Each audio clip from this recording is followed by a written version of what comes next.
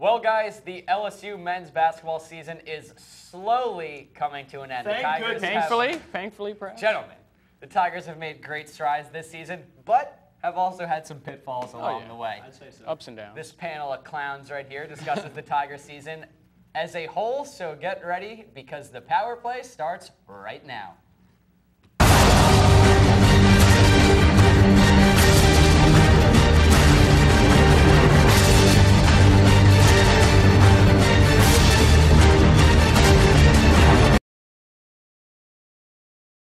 Hello all and welcome to the Power Play. I'm Pat Gunther here with Taylor Curet and Johnny Lombardi. Boys, how you doing today? I'm doing great. I didn't know fantastic. Taylor Curet was in the house, but you know what? You're about to be Curet in this debate about LSU basketball. Well, Johnny, first off, your suit isn't going to help you.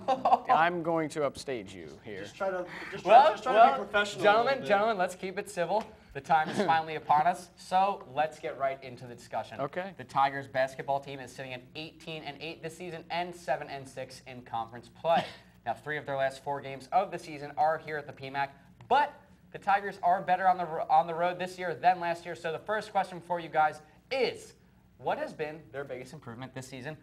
I'll let TC start first. The biggest improvement this season has been road play, but also those M&M boys, Jordan Mickey and Jarrell Martin, have really stepped up. You had questions after Johnny O'Brien left for the draft. You had questions if they would step up, and they have stepped up.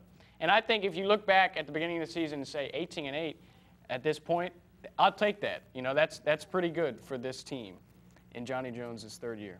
Johnny, the rebuttal. 18-8, really good enough at this point of the season. I'm gonna disagree with that, but I'm gonna agree with Taylor one time here on the show today that I think Jordan Mickey and Jarrell Martin have really established themselves as 2 of the best players, definitely in the SEC, and they have carried LSU at times, but I feel like at times late in games, LSU hasn't gotten them the ball, and that's cost LSU games by not getting the ball to Jordan Mickey or Jarrell Martin late in games. But those 2 guys have definitely been 2 of the biggest bright spots, and I think Keith Hornsby has surprised a lot of people. Definitely surprised me, not just with his shooting, but his ability to take the ball in the paint and drive and score. Absolutely, guys. I agree. like it. Great answers on both ends. But we have to move on to the next topic. The Tigers are just 2-4 in their last 6 games, which does not include that heartbreaker against Kentucky at home and most recently a pretty bad road loss against Texas A&M. Now, this team has shown their potential, but their flaws are glaring. Guys, so Johnny, what has been their biggest disappointment this season? And is there any one person to point the finger at?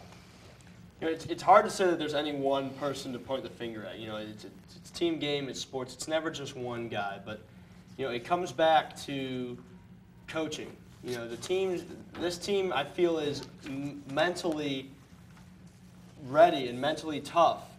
That's always what you kind of talk about Johnny Jones teams and LSU teams, is that they're mentally tough. They come from behind in games.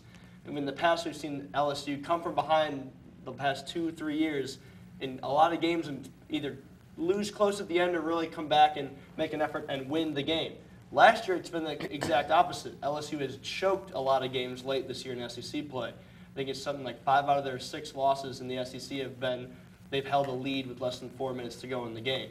It's been games where LSU's choked leads late, and that shows me that a team that's not really mentally tough down the stretch, that is young and late in games. Yeah. And that to me has been the biggest disappointment, as we've seen LSU be so mentally tough coming from behind. It's been disappointing to see them choke so many games lately. Absolutely, and you got to wonder if that can be attributed to coaching. Now, TC, I know you are a big proponent of Johnny Jones, so I got to know, who do you sort of have take the brunt of the blame for this? Well, big proponent. I just think he's changing the culture of LSU basketball, and I think that's one of the reasons we're having this debate is because we have expectations now for the LSU basketball program. Because Johnny Jones is changing it. I mean, you're bringing in Ben Simmons, the #1 recruit next year, Antonio Blakeney. That'll be a top 10 preseason team if Jordan and Jarrell stay. But I don't know if you can point the finger at anyone. I do think the late game plays have been bad, have been poor. I think that shows their youth. It is a young team. There's a couple guys, Josh Gray, Keith Hornsby that weren't playing last year. So that's part of it. But I don't know if you necessarily can point the finger at anybody. I think the one thing that's encouraging is they have been in every basketball game. There's really been no Yeah. game they have not been in. So, and they've had their, you look at the West Virginia game, they go on the road and win a close game. They've won close games, they've lost close games. The thing is, what will they do these last 4 or 5 games? And it's make it or break it, They have 5 games. This is it. This is the stretch. And I'm definitely with you there, TC. And you touched upon an interesting point. Ben Simmons, Blakeney, the recruiting class that we got coming in next year. Yeah. So this team does have some potential. Like you said, yeah. if Martin and Mickey stay, they have some potential that they can exhibit down the stretch. So heading into next season, they have the #1 overall recruit in the entire basketball world joining the Purple and Gold. So what do you think this team, has going into next season? Well, I mean, if Jordan, Mickey, and Jarrell Martin stay, they got a top 10 team preseason. And that I don't know if that's ever happened at LSU basketball, top 10 preseason.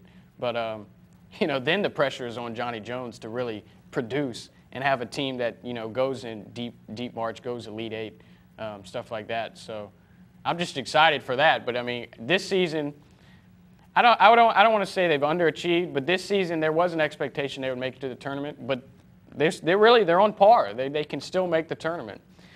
They can still make the tournament. It's just the work as a whole has just been a disappointment. And as Taylor said earlier in the show, it's good that we now see football expectations or basketball expectations at LSU, but with Simmons and Blakeney coming in next year, if Mickey and Martin stay or just one of those guys stay, you thought Johnny Jones' hot seat was hot with criticism this year. Yeah. If they don't win and produce next year with those guys on the team, there's going to be a lot of trouble in the basketball program. And going off that, do you think these last couple of games are sort of going to set the pace for them going into next year? Like, is this going to make or break them even for next season? I don't know if it makes or breaks. I think if LSU just melts down the stretch here and just chokes these last 5 games and doesn't get into the tournament, say they lose 3 of 5 here down the stretch and they don't make the tournament, they out early in the SEC tournament, I think that really heightens the criticism going into next season and heightens the pressure even more, as if they get in the tournament this year, maybe lose in the first round or maybe win a game, then, okay, LSU did what we wanted, we expected, now they can move on. But if they melt down the stretch here, you're going to have a lot of angry people. I think real quick, I think the other thing is if they make the tournament this year and say they win a round, they go to the Sweet 16, that'll make Jordan Mickey and Jarrell Martin maybe a little bit more hungrier, maybe wanting to come back for next year. If they don't make the tournament, they lose 3 of 5 or whatever. Yeah. Those 2, they're gone. That's a good point. They probably are not going to want to come back. But well, guys, that remains to be seen what the Tigers have on the agenda for the rest of the season. But that is all the time we have for today. For the magnanimous Johnny Lombardi and everyone's favorite TC, I am Pat Gunther. It was fun. Thanks for tuning in, and we will see you next week.